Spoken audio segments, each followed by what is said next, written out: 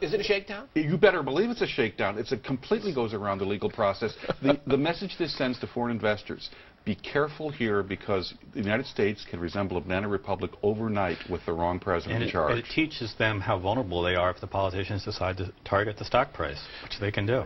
I don't get it, Richard. I mean, help me here. You've got the Iraqis protesting about electricity shortage, basic needs, pretty basic stuff. We've got oil piling up on the beaches, jobs still in the dumps, workplace safety, #1 issue. And the critics of the president, it seems from both right and left, are most roiled by his response to BP, and the right's going mad that he manages to extract $20 billion for a repair fund. Right. You know, I mean, I think the Republican Party here is really demonstrating that it is the defenders of corporate America. That's their paymasters, and that's what they're doing here. The response from the left, you know, to Obama, I think, has more to do with the lack of details on the climate bill that he offered, or an energy bill. So he's getting hit, I think, pretty hard from both directions. Ari Melber in The Nation magazine wrote about right and left coming together, comparing Charles Krauthammer's response to Obama's speech on energy a week ago and Rachel Maddow's, and making that point that they're both saying there was a lack of detail. But I'm not sure there's as much coming together exactly. No. There's a sort of convergence, I think, in beating up on the president. And it was, to my mind, also a pretty lackluster speech. You know, the thing about the Republican response, though, which is interesting, is Joe Barton has been singled out because he said that Obama, you know, shook down BP, and he apologized to BP for the America's response. He later recanted that. And he was actually repudiated by people in the Republican Party, including Joe Cow from Louisiana, Haley Barbour. But, you know, the proof is really in the pudding. So I don't really care what Joe Barton says and how many people stand up there during congressional testimony and, you know, lay into Tony Hayward, the CEO of BP. What matters is how are they going to vote on climate change legislation and energy legislation. So there, I think you have to look at Mary Landrieu, Democrat, huge recipient of oil money over the years. Other Republicans from the Gulf states who are, you know, totally going after BP with lip service, but where are they going to be when it comes down to the votes? Good question. And where is this guy going to be? This is Mitch McConnell apologizing for Barton's apology for his lack of apology, or call for an apology. So I think this is apologizing for an apology for a call for an apology. Here you go. If Republicans were in charge, this is the guy who'd be overseeing BP. I apologize. He apologized to BP and called the recovery fund a tragedy. Senator, how do you counter the Democrats' argument that Republicans care more about oil companies than they do about the environment? Well, of course, that's nonsense. I couldn't disagree with Joe Barton more. BP doesn't need an apology. They need to apologize to us, and they certainly need to cover all the cost of the cleanup and the economic damages as well, and they're going to. I mean, this is the debate not just on Fox News. No, I mean, you know, recovering the costs of the spill should be the minimum. I mean, that should have been settled on day one.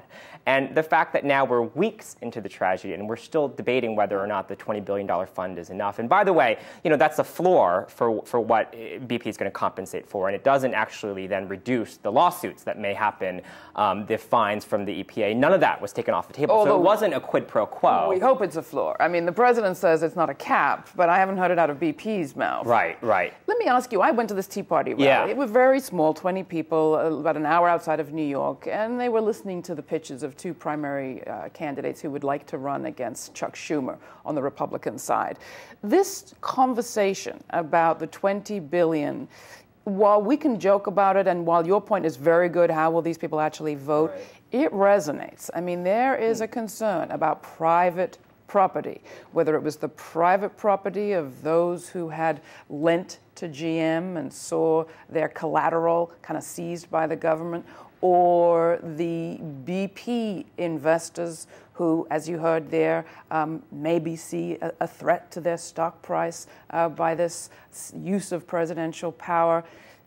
The left needs to address this, I think, absurd though we may think it is. I mean, that just, if that's true, it's a really screwy sense of sympathy.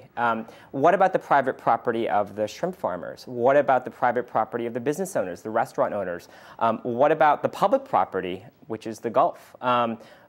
where is the concern for small people, as BP calls them, their well-being, their ability to make money, their livelihoods? To have sympathy for BP in this instance, I think that really shows what the Tea Party is. It's a party masquerading. It's a corporation really masquerading as a political movement. Well, Richard Trumka said to the Campaign for America's Future this last week, our politics seems to be about a choice between apostles of hate masquerading as populists and voices of complacency masquerading as progressivism. Well put? Yeah, I think that's very well put, and I think part of what rankles the left about Obama's response to this is that he hasn't taken, really the offensive, laying out specifically what an energy plan is going to be, or even getting rid of some of, these liability caps. I mean, I know Democrats are pushing that, but he really needs to come out, and totally change the regulatory atmosphere here, and also the legal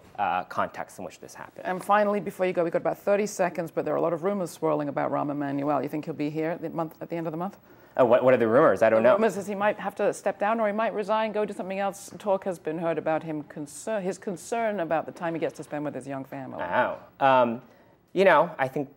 It's like a hydra. Cut that head off, and you're going to get another, I think, centrist Clintonite in that position. All right, Richard Kim. You can find out more at thenation.com. We'll have links to all of Richard's articles and a whole lot more, so check it out.